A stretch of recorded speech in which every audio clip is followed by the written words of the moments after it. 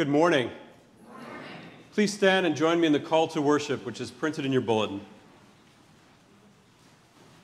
We come into worship waiting for the word of the Lord to enlighten us.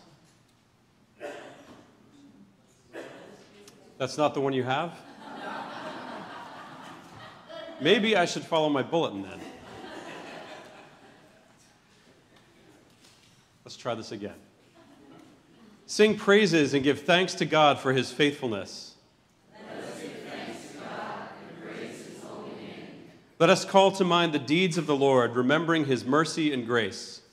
God's ways are good and filled with his wisdom. Let us give praise to God who has set a clear path for us. Let us be thankful for his path is straight and his ways are sure. Let us worship God, creator and governor of all things good. Please be seated.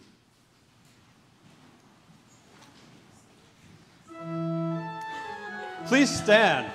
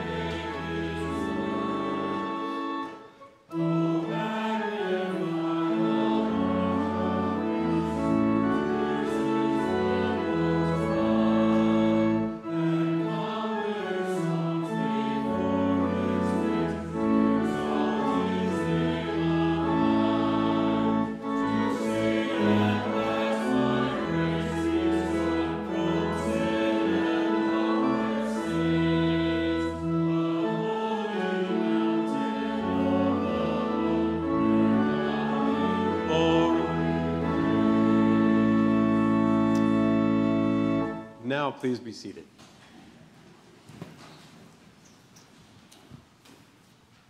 I'm just going to check. I think we're good. Sometimes we look around us and see things other people have and wonder why we can't enjoy those things. Sometimes we question whether God is being fair when it seems as though we struggle. Sometimes we forget that the one who owns the cattle on 1,000 hills has every right to bless as he chooses. Sometimes we forget that God calls us to be faithful in the small things before he gives us more. Every one of these thoughts calls us to seek forgiveness from a God who is wise beyond all measure, even beyond our claim to be wise. We come to this time of confession asking God to reshape our thinking, to be patient with us, and to forgive our trying to second-guess his kindness. Pray this prayer of confession with me. Father, forgive our questions and our desires that are not part of your plan for us. Forgive us when we try to supersede your wisdom, your understanding of who you are and of what we can handle. Forgive us when your eyes are bigger than our hearts. Forgive us when we forget that all good things come from you. Forgive us when we accept limitations of what you want us to be and to be. Let's just take a moment in silent prayer.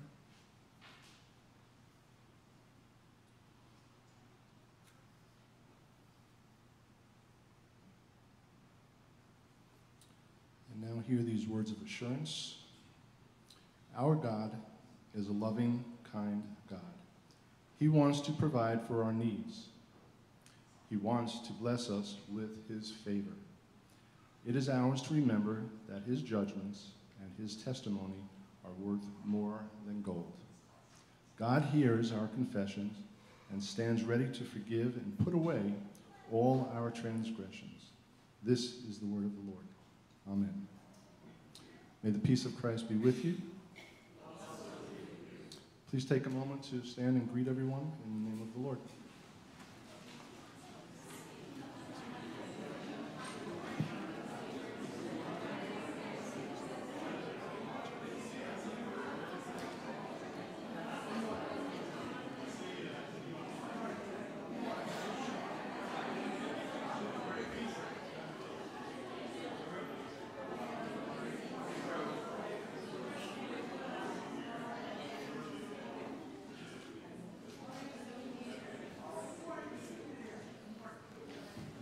Now I'd like to invite the children down for the children's message.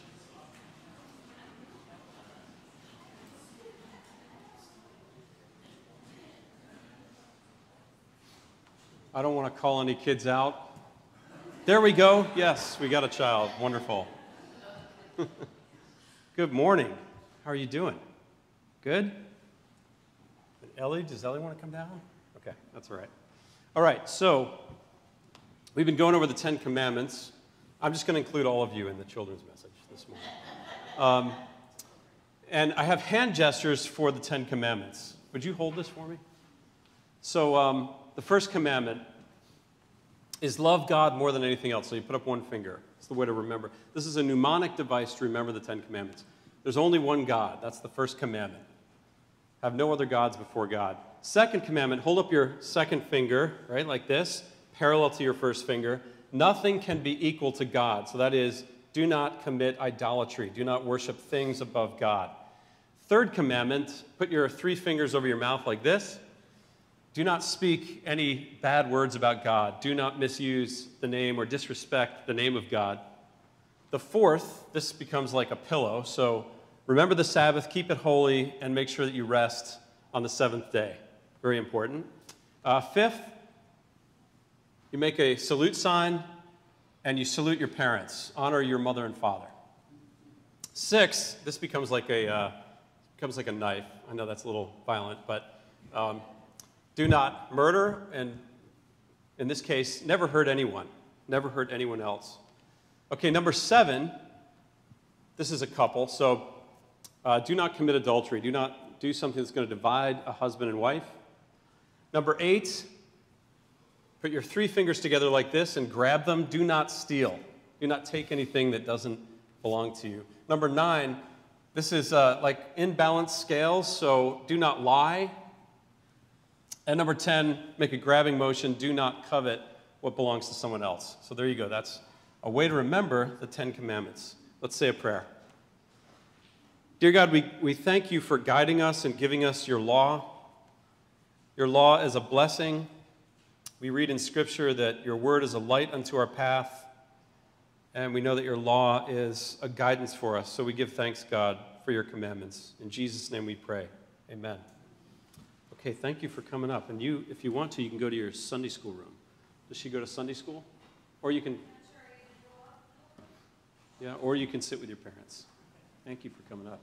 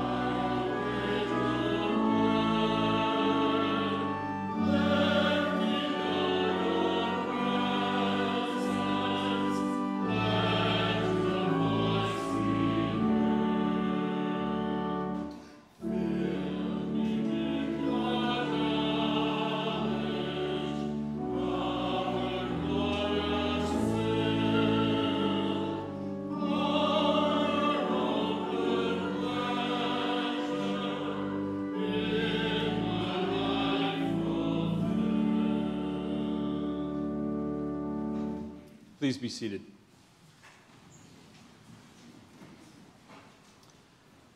We have a few announcements this morning.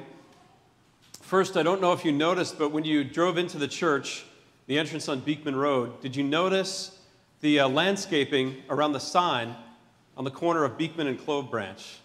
It looks beautiful. So I want to thank all the volunteers who helped us to beautify that area on Friday. I would like to thank Dave Katz, who's a landscape architect with the Neves Group. Dave donated his time to help us create that beautification plan, and he also selected the shrubbery, and so thank you to Dave and the Neves Group. I also want to thank all the volunteers who served on Friday. We had 15 volunteers: Ann Bell, Jan Bushy, Gary Casero, Don and Charlotte Garrison, Dale Moses Taylor, Dave O'Malley, Mary Ella Post, Bill and Judy Prohl, Dave Scholes, Rick Sodler, Nancy Williford, and Jay Wright. And we had a great time serving, and I also want to thank Carol O'Malley, who brought the cupcakes for Jan. We celebrated Jan's birthday, so happy birthday. We had a great time, so thank you to everyone. I also want to welcome some dear friends who are here this morning. I welcome Reverend Eric and Nancy Tice. Would you stand up? Welcome. So Eric used to be the pastor of St. John's Reformed Church, and you may remember a couple of years ago, we were praying for Eric every Sunday for a long period of time, for many months, when he was very sick, and it's just wonderful to see you here. Eric also preached at my installation service when I first became a pastor here, so it's just great to have you here. They were missionaries serving in Croatia years ago, and many years ago I went to attend. I visited them in Prague when Eric received his PhD in Reformed theology, and it's just, we've been good friends throughout the years, and it's just great to have you here, so welcome. Vacation Bible School is going very well. We have 60 students signed up for August 14th to 18th. We're in need of some snack donations, so donations of snacks. If you can talk to Linda Smith, she will tell you exactly what they need. Or you can send in a check with VBS in the memo to help fund the snacks for VBS. We also need more volunteers to serve in the 24 Hours of Praise event. I'm really excited about this event. It's going to be on August 18th, starting at 7 p.m. We're going to worship God continuously through to Saturday at 7 p.m. We have several area churches that are joining us in this effort. About 15 music groups and praise bands and choirs that are going to be coming from all these different churches. So it's going to be a great event. We have a team of about 30 or so volunteers, but we need a few more people. So here's what we need. We need some people to pray, to be prayers. What we have is people that have signed up to be kind of praying for the event, and that's great. But we also need people to pray in teams for people who are attending the event. So when people are attending the event and they come forward in need of prayer, we want to have people ready to go to bring them to the side to pray with them. So if you're feeling called to do that, I want us to kind of work on this as a whole church. We also have volunteers coming from other churches providing some of this, but we want to be ministering to people as they're here. So that's one thing. And we have a sign-up sheet in the fellowship hall for that. The second is we need some more people to help to direct traffic and to park. We're going to do parking in the Cronizer lot. And so we need about 7 more people to sign up to help us direct parking. You get to use one of those cool orange flashlights and you get a vest, so that's the incentive. We also need a few people to help with security. We will have the police here, but if anybody has some training in security, we could use some extra help with that. And if anybody has served as an EMT, we're going to have an ambulance here just to be on hand if anyone needs it. Anyway, there's all sorts of opportunities to serve this event. So check the card table in the fellowship hall to decide how you'd like to serve. I was looking at the Facebook ad, and we've had 450 people click through to our website from the Facebook ad. And so we estimate that there'll be about 450 people here for the event. Just as an indication, when we were advertising for the Living Nativity last December, we had about 1,500 people click through to our website from that Living Nativity ad, and we had about 2,000 people attend. So So we may have a little bit more than 450. So I think there's going to be a lot of people here, and it'll be a great event. Let's see. We also have on the Sunday after August 20th, so that Sunday after the revival event, we're going to do a remembrance of our baptism by full immersion in the Fishkill Creek. So here's how that's going to work. We'll have our worship service here, 8:30 to 9:30.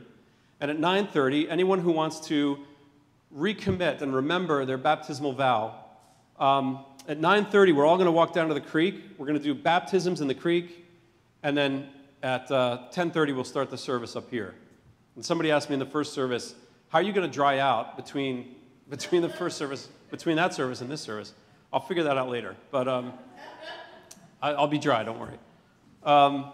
So if you're feeling moved to want to recommit your life to Christ and to remember your baptismal vow, this is not a rebaptism, this is a remembrance of your baptism, then you can sign up also for that in the fellowship hall. Also, if you do decide to come and to remember your baptism, make sure to bring a bathing suit, a towel, a change of clothes, and some canoe sneakers, because it's probably not good to be barefooted in the creek. I'd like to invite Kevin Phillips forward. He's our missionary of the month this month, and he's going to tell us about his organization called the Intentional Leadership Development USA. Well, good morning. Good morning. It's a great day to be at Hopewell, eh? Yes. I mean, in 1992, Hopewell invited me to be the Director of Christian Education and Youth Ministry here. And I got to tell you, it was a real easy yes. Because at the core of Hopewell, there's a DNA piece that this place has just got generosity. Generosity is attractive. And I remember in the early 90s sitting in missions, and actually it was kind of painful because the needs always outweighed our resources. So it was always, and yet through the 90s and really manifesting itself in the 2000s, that generosity actually took a little change. Because just sending a check is not the kind of giving that we see in Jesus. And so we moved from being a generous church, a giving church, we actually moved to being a sending church. And we had young people in other countries. We were sending our teenagers out on mission trips. And we had some really outstanding homegrown people that we sent. So our generosity went past just sending a check. We were actually sending people. And it birthed some organization called Sowers. And actually there's a Sowers trip going on right now that I think we'll pray for. And it birthed an organization called J-Life USA, which now is called ILD USA, Intentional Leadership Development. To give you a picture of what that looks like, there's a young man in our church, married, just had his second child. His name's Luis Arocho. He grew up in our youth ministry here. He went on mission trips. God sowed that seed, and has he spoken in the second service? Probably not. Huh? Yeah, I think he has. Yeah? So, I mean, he's a built guy. He's leading that Midnight Run program right now because we, as a congregation, supported his opportunities as a teenager to connect with God in a way that it becomes more and more a lifestyle. Serving in these four walls is important, but serving outside these four walls is how we generate closeness with God and a lifestyle of service that we see in Jesus. Another organization that was birthed out of here is ILD USA. And so we're able to provide, because of Hopewell, opportunities throughout the world to help churches, help missionaries, pastors, youth leaders, to understand what it means to not just be a giving church, but to understand the disciple-making process of Jesus, to grow up leaders in their ministries that understand that following Jesus is not just a 1 hour a week thing on Sunday, that it's a lifestyle, and when you put that generosity motivated by Jesus' love, it's a magnet. I mean, it's why we're sitting here today. because Hopewell has that DNA, and that DNA is growing significantly from what I see with our new pastor. So if you want to know more, Sarah said I should hold this up, and there's a pile of these out on the kiosk, and feel free to get that to see what we're doing. We're very excited at this moment because we've just acquired a training center in Central New York, and our ministry's moving out to providing academic internships that are giving college credits. And even in this last year, we've been serving in some new countries. So most years we actually provide training on all 6 continents. So thank you, Hopewell, for birthing this ministry. Thank you for your constant support of it. And I've never been Missionary of the Month, so I'll have to put that on my resume now. Huh? Thank you so much. Thank you.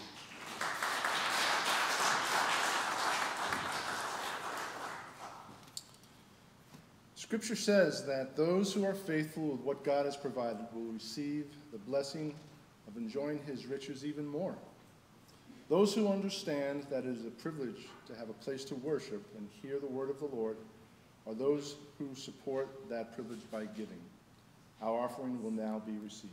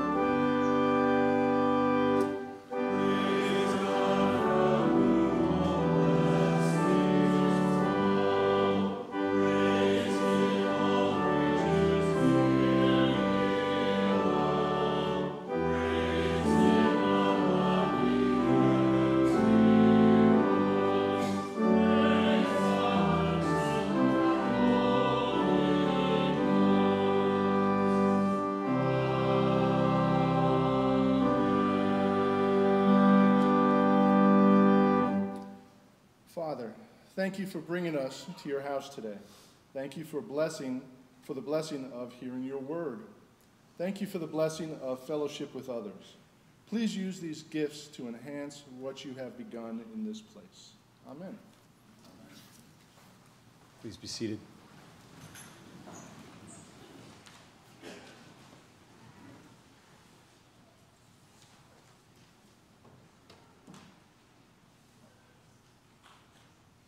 Now let us join our hearts together to offer our prayers to God. Let us pray.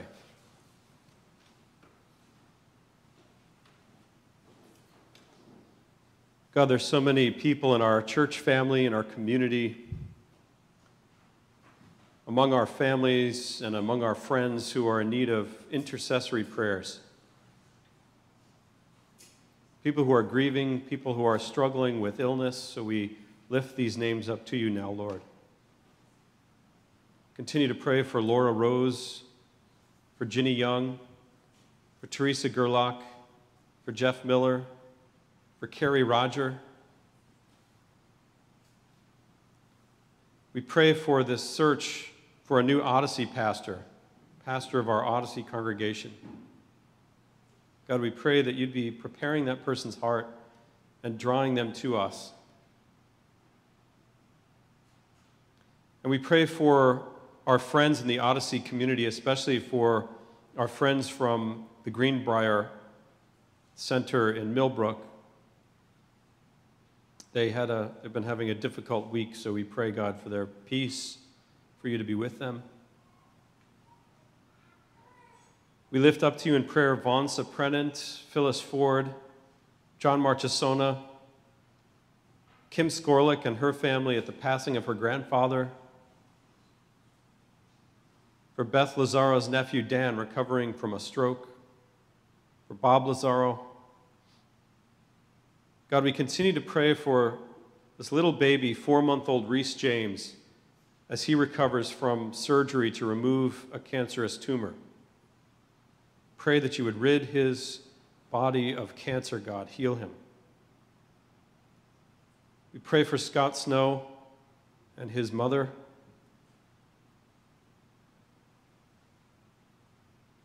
Continued prayers for Jean and Tom Salag and their granddaughter Kylie.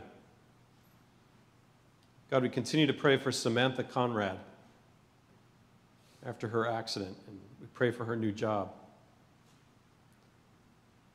And Lord, we lift up to you now the names of others in our families and among our friends and in our community who are in need of prayer. Just call out the name as you feel moved.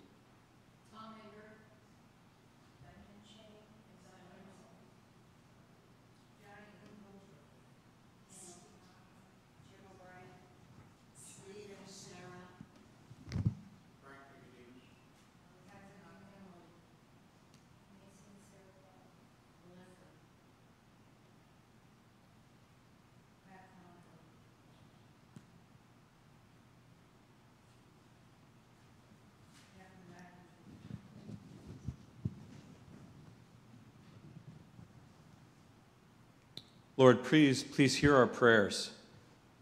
May these people feel healing taking place in their bodies, in their minds, and their souls. God, give them a sense of peace, the peace that passes all understanding. May they lean on you, release themselves into your care, and sense your closeness of your Holy Spirit.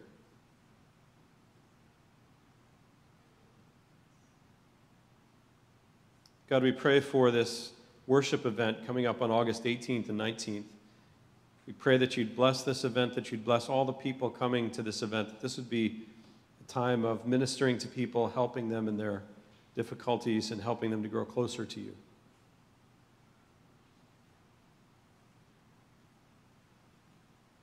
And we pray for the sowers of the kingdom in this trip to the Dominican Republic. We pray for Ron and Dave and all of the members who are going down to serve in the DR this week. We pray that you'd keep them safe. We pray that you would use them to be a blessing to people in the DR. And we give thanks because we know that when we serve in mission, we are even more blessed by the people that we're serving with than we're able to be a blessing.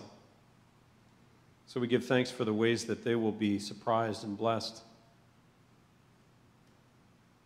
We pray for Kevin Phillips and the intentional leadership development work that he's doing in helping leaders and congregations in their discipleship. And Lord, now we pray the prayer that you have taught us by saying, Our Father, who art in heaven, hallowed be thy name. Thy kingdom come, thy will be done, on earth as it is in heaven. Give us this day our daily bread, and forgive us our debts as we forgive our debtors. And lead us not into temptation, but deliver us from evil. For thine is the kingdom and the power and the glory forever. Amen.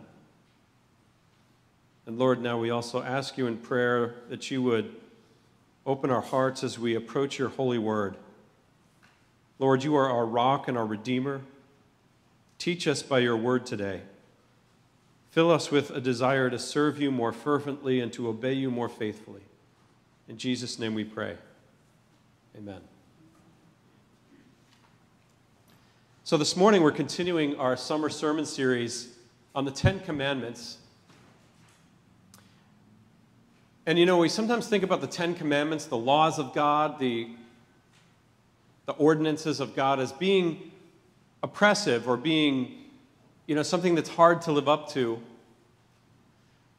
But I want to share what Scripture says about the law of God. This is from Psalm 19, verses 7 to 14. Listen for God's word.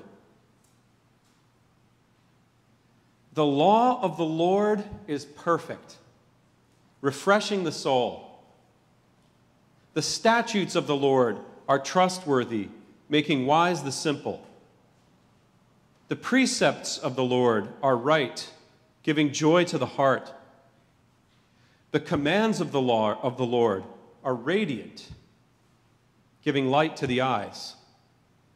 The reverence of the Lord is pure, enduring forever. The decrees of the Lord are firm, and all of them are righteous. They are more precious than gold, than much pure gold. They are sweeter than honey from the honeycomb. By them your servant is warned. In keeping them there's great reward. But who can discern their own errors? Forgive my hidden faults. Keep your servant also from willful sins. May they not rule over me. Then I will be blameless, innocent of great transgression. May the words of my mouth and this meditation of my heart be pleasing in your sight, Lord, my rock and my redeemer. Amen. And hear this reading from the book of Exodus, chapter 20, verse 17. We come to the 10th commandment, thou shalt not covet. You shall not covet your neighbor's house. You shall not covet your neighbor's wife, nor their male servant, nor female servant, nor their ox or donkey, nor anything that belongs to your neighbor. Here ends the reading of God's word for us this morning. May God help us as we seek to understand these words. So this morning we come to this 10th commandment, thou shalt not covet. And this is one of those commandments that I think gets overlooked. I think because we don't necessarily easily understand what this means to covet. To covet means to want, to intensely desire something that someone else has. In the 30 or so years that I've been in ministry, I've heard people confess lots of these commandments over time. The sin of lying or stealing or adultery. But I can honestly say I've never had anyone come into my office and say, Pastor, I have this heavy weight on me. I've been coveting my neighbor's car. But this is an important commandment because the root of it is to desire what we do not have. And that leads to a deep discontent in our souls. It says in Hebrews 13, 5-6, keep your lives free from the love of money. Be content with what you have. So to be free from coveting is the pathway to contentment. To covet is not exactly the same thing as to desire. I mean, it's okay to want something, to want a new house or to want a new car. Or a few years ago for me, it was to want to get married, to want a wife. Coveting, though, is to want your neighbor's house or your neighbor's car or your neighbor's wife. That's what's off limits. Well, I have to admit that I have broken this commandment of coveting to desire what someone else has. You remember last summer when it was so dry out, we had this drought, and everybody's lawn was turning brown, including my lawn. Almost everybody's lawn turned brown. The exception to that was my neighbor's lawn. My neighbor's lawn was this beautiful deep green, and I thought, how are they doing that? I don't see them watering the lawn. How is it? I want that lawn. I want that. And then I started thinking, what am I becoming? Am I becoming that suburban guy who finds his meaning in having this beautiful, lush, perfect carpet-like lawn, which, by the way, is exactly what I want? And then Sarah said to me, well, I'll know you've gone too far if I catch you waxing the lawnmower. So so far I have not waxed the lawnmower. I haven't gone that far. But I do have to admit I wanted my friend's lawn. Here's another one I have to admit. I have never owned a car in the decade that I'm living in. And this has partly been by choice. I've always chosen inexpensive, compact cars because It's just more efficient. But in my heart, more than anything, I want a Chevy Silverado. I want a nice big black truck. And I have to admit, I have coveted some of my friends' trucks. I really want a truck. It's just not practical, especially now with a family. It's not practical. I did talk to Sarah. We talked about buying a truck a couple years ago. She's like, we can only have 2 cars. We can't. How are you going to fit a baby in the truck? I'm like, you're right. Yes. The other thing about coveting is we don't often see a person's whole situation, and we wouldn't necessarily really want the whole situation if we knew what was behind it. For example, I found out, I wouldn't want my friend's truck payments, for example. I also found out why my neighbor's lawn was so green. It's because their lawn is actually a swamp. And this summer, when it's been so wet, they're getting their mower stuck in the swamp. I went over to help them winch out the mower. Romans chapter 13, verse 9 says, the commandments, you shall not commit adultery, you shall not murder, you shall not steal, you shall not covet, and any other commandment is summed up in this phrase, you shall love your neighbor as you love yourself. So one of the problems with coveting, like breaking all of those commandments, is that it's not the way to love your neighbor. If we're wanting what our neighbor has, it's nursing a sense of jealousy, and that's not the way to be loving toward our neighbor. That's one problem with it. Coveting also distances us from God. It robs us of contentment. Here's what Jesus said about coveting. In Luke chapter 12, Jesus was teaching a crowd of people, and one of the people in the crowd said, Jesus, can you please tell my brother to give me my share of the inheritance? And Jesus said to him, watch out. He said, be on your guard against all kinds of covetousness, because life does not consist in the abundance of possessions. And then he told them this parable. He said there was a man who had many fields, and the fields produced this abundant harvest. It was more grain than the man could possibly store in his barns. So the man said, I know what I'll do. I'll tear down my barns, and I'll build bigger barns. I'll put all the grain in those barns, and then I can sit back and relax. I can eat, drink, and be merry. And God said to him, you fool, this very night your life is demanded of you. Who then will get what you've stored up for yourself? Jesus said, this is how it will be with anyone who stores up things for themselves, but is not rich toward God. Jesus said, life does not consist in the abundance of possessions. So here's the other problem. To covet robs us of life. John D. Rockefeller is still considered to be the wealthiest American who ever lived. And he was asked one time, Mr. Rockefeller, how much money is enough? And he answered wittily, he said, just a little bit more. Colossians 3:5 says, put to death within you those evil desires, covetousness, which is idolatry. So to covet, to desire things too intensely, that's a form of idolatry. It's a form of putting things before God. In Matthew chapter 6, 19 to 21, Jesus said, do not store up for yourselves treasures on earth where moths and vermin destroy, where thieves break in and steal. Instead, store up for yourselves treasures in heaven, for where your treasure is, there will your heart be also. To covet is a sickness of the heart. So to summarize that, coveting leads to deep discontentment.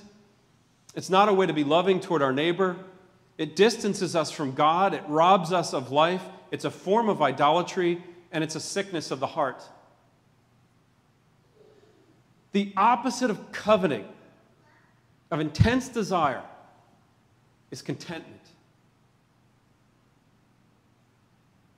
So one question is, how do we keep ourselves from coveting? But I think a better question, a deeper question, is how do we find contentment? The Apostle Paul said in Philippians chapter 4, I have learned the secret of being content in all circumstances. I've learned the secret of being content in every situation, whether well-fed or whether hungry, whether living in plenty or living in want. I've learned the secret of contentment. So what is that secret of contentment? I want to share with you a story this morning about a couple that I met in 2016. They were Reformed Church missionaries. Their names were Dick and Donna Swart, and they lived in southern Ethiopia along the Omo River, serving the Dasanich people, a tribal group in southern Ethiopia. Donna was serving as a gynecologist who'd helped to deliver hundreds of children in the tribe over many decades. And Dick was serving as an engineer who had designed and built simple, reproducible windmill systems that pumped water from the Omo River to irrigate the fields of the Dasanich people. And we in the Reformed Church estimated that between their work over the years, between Donna's delivery of children and Dick's creating these windmill systems, these irrigation systems, that together their work saved the lives of about 5,000 children over the years. Children who otherwise would have either died in childbirth or would have died of starvation. They did incredible work in Africa. And I stayed with them in their tiny house while I was there. And their house was so simple. Their house was built out of plywood and corrugated tin. They had 3 small rooms in their house. They had a kitchen, they had a living room, and they had a bedroom. And each of those rooms was only about 12 feet by 12 feet. The total square footage of their house was less than 450 square feet. I still remember the plywood floors were just simple plywood that were painted gray with carpets on top. Their possessions were so simple: plastic plates and a couch that was probably 40 years old. And they didn't have a TV, they had some books. And there was such peace in their home. And we'd gather around their small little kitchen table each night as we ate. And first Dick and Donna would read from the scriptures, and then we would sing a hymn together, and then we would hold hands and we would pray. And I just felt that I was staying with these 2 people who had found contentment. And I remember saying to them, being impressed with how simply they were living, and saying, you know, this is so different than the way we live in the United States.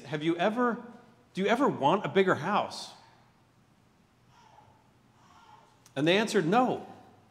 We have all we need here. I remember Dick saying, God has always supplied us with everything we need. In 1 Timothy chapter 6, verses 6 to 11, it says, there are some people who think that godliness is a means to financial gain. But godliness with contentment is great gain. For we brought nothing into this world. We can take nothing out. But if we had food and clothing, we will be content with that. Those who want to get rich, Paul said, fall into temptation and a trap, and into many foolish and harmful desires that plunge people into ruin and destruction. For the love of money is a root of all kinds of evil. He said some people are eager for money. They've wandered far away from the faith. They've pierced themselves with many griefs. But you, people of God, he said, you should flee from this. You should pursue righteousness and godliness, faith, love, endurance, and gentleness. So how do we find that kind of contentment? The kind of contentment that Paul's preaching about, the kind of contentment that Dick and Donna Swart had found. The answer may sound simple, but the answer is in Christ. It's in Christ that we find perfect peace, contentment with exactly who we are, exactly where we are, exactly where we are in our careers, exactly where we are in our station in life, contentment with exactly what little we have. Psalm 23 says, the Lord is my shepherd, I shall not want. When the Lord is our shepherd, we shall want for nothing.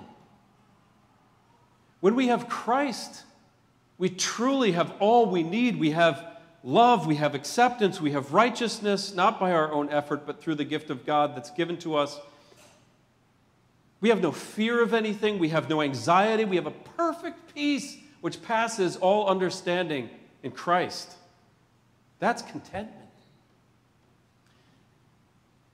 If the Lord is our shepherd, now I'm not just saying like we've recited that psalm so many times, when the Lord is truly your shepherd, when you've truly made that decision to make the Lord your shepherd, your guide, the one who leads you, the one who you follow, the one who protects you and guides you. Jesus won't be, he doesn't push himself into your life. He doesn't demand to be your Lord. You have to make him. You have to decide, yes, I want you to be my Lord.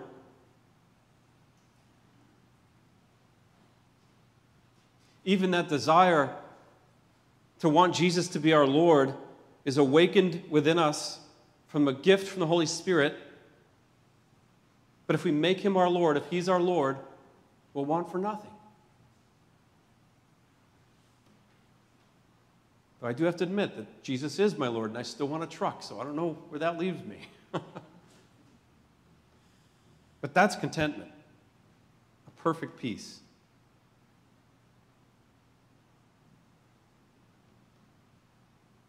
Let us pray.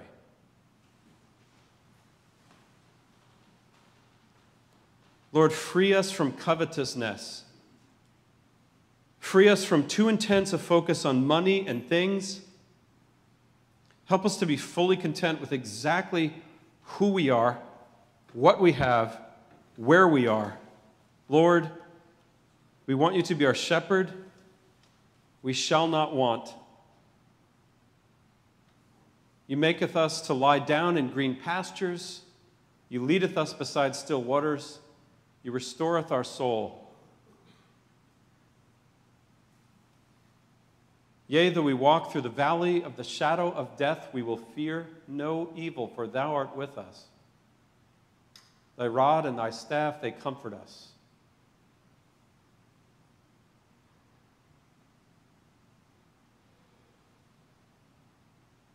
Thou anointest our head with oil, our cup runneth over. Surely goodness and mercy will follow us all the days of our life, and we will dwell in the house of the Lord forever. Amen.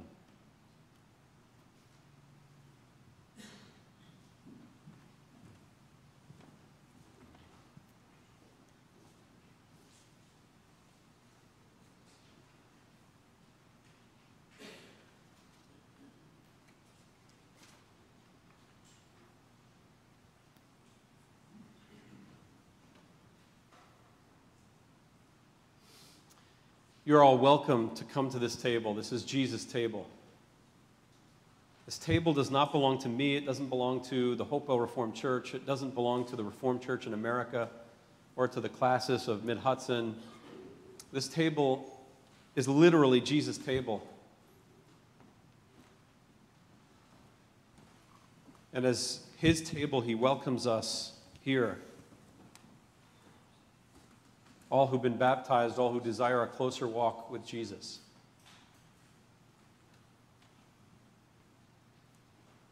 Please join me in the prayer which is printed in your bulletin. Lord, let us lift up our hearts. We lift our hearts to you. You have created the heavens and the earth. You've given us life, and you preserve us with your blessings. You've shown us the fullness of your love in sending into the world your eternal word, Jesus Christ our Lord, who became human for us and for our salvation. For this precious gift, we praise and bless your holy name. And with the whole church on earth and with the company in heaven, we worship and adore your glorious name, saying, Holy, holy, holy, Lord God of hosts, heaven and earth are full of your glory. Hosanna in the highest. Blessed is he that comes in the name of the Lord. Hosanna in the highest.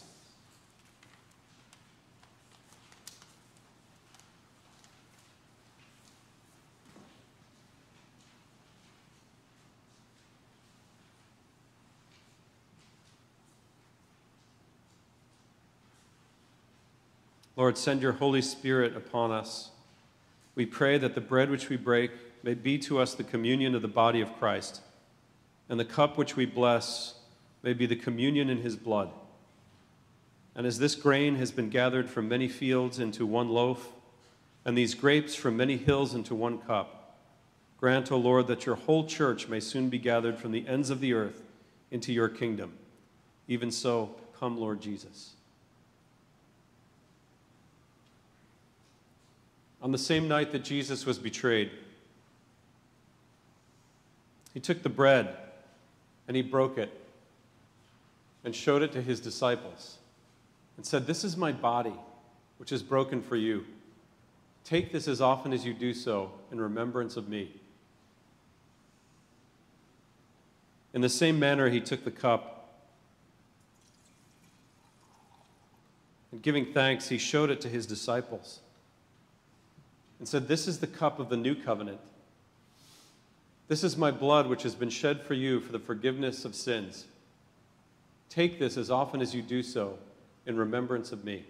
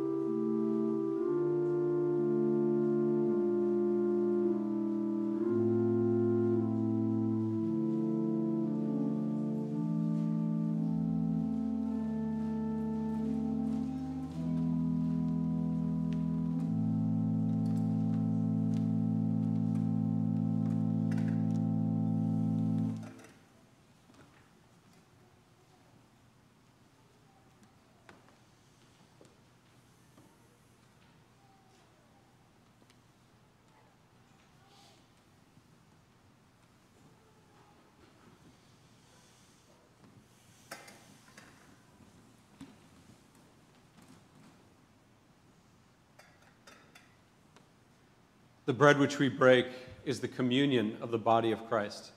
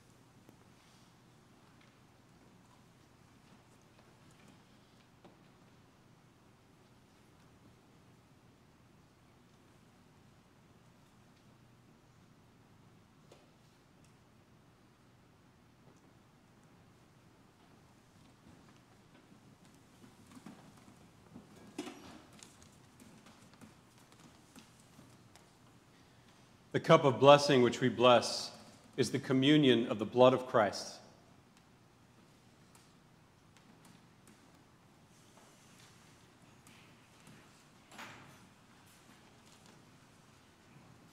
Please join me in the prayer of thanksgiving, which is printed in your bulletin.